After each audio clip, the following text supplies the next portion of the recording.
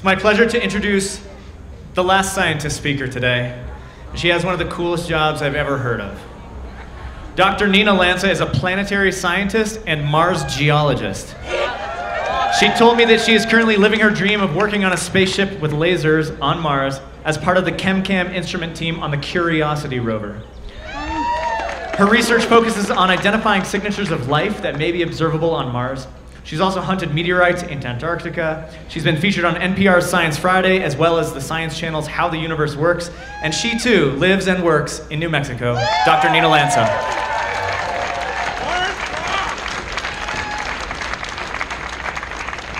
Well, thanks for sticking with me here. I want to tell you a story.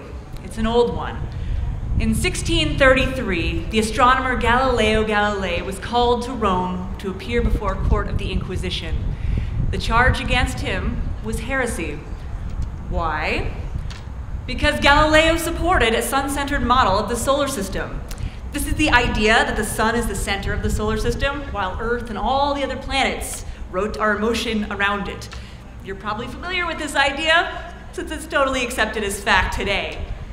However, unfortunately for Galileo, in 1633, this idea directly contradicted long-held beliefs that Earth was the center of the universe. Galileo's model takes Earth away from the center of the universe and makes it a somewhat less exciting tiny dot off to the side. Such an idea could not be tolerated in 1633. To save his own life, Galileo was forced to recant his previous statements affirming the sun-centered model of the solar system. Before the court, he proclaimed the Earth to be a stationary body that could never move.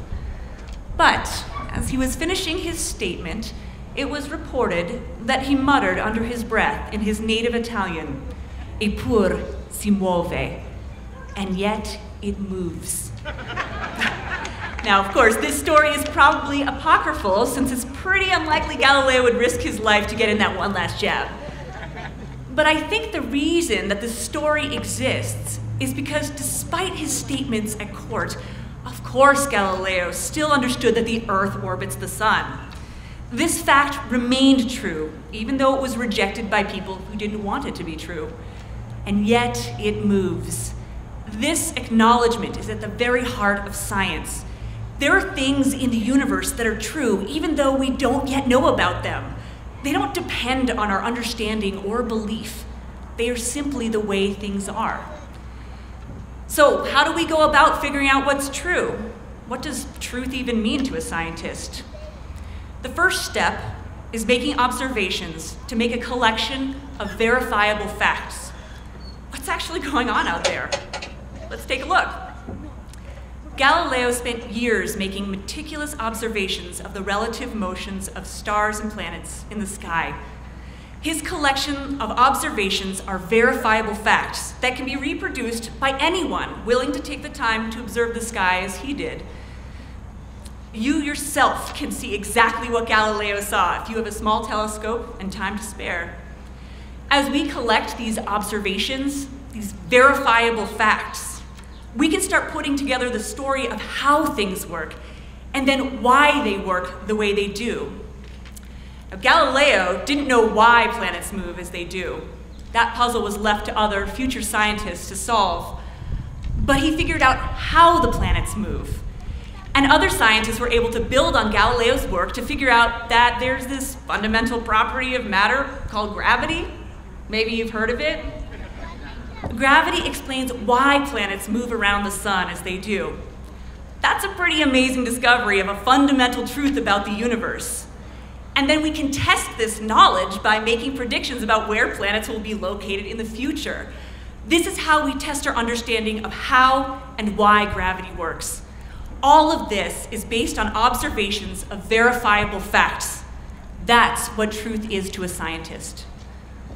More than anything, science is a process for acquiring knowledge. You might imagine this process as gathering points of data, verifiable facts, like little dots on a sheet of paper. At first, the dots seem randomly placed, but as more and more dots are gathered, a larger picture starts to emerge. Of course, science is carried out by human beings, so it's not perfect. Sometimes we misunderstand our observations. Sometimes we're missing critical observations that we didn't even think to make. But science doesn't have to be perfect to work, because the best ideas are eventually demonstrably true.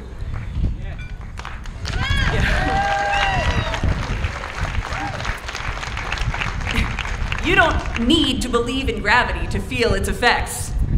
Our theory of gravity works so well that we can put satellites in orbit around the Earth, get astronauts to the moon and back, and put not one, but 4 different rovers safely on the surface of Mars. Right?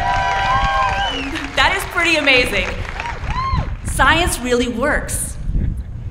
But despite the many demonstrated successes that science has had, there are still people who insist that their opinions are just as good as our verifiable facts.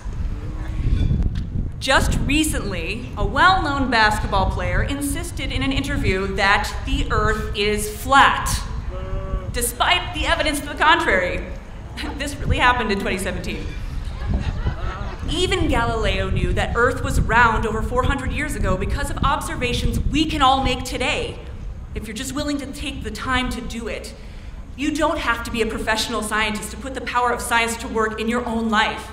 You can be a careful observer of the natural world right here in our beautiful state of New Mexico. The natural world is not always intuitive. I mean, we're standing here right now on a round rock that's hurtling through space at approximately 67,000 miles per hour. That's not very intuitive.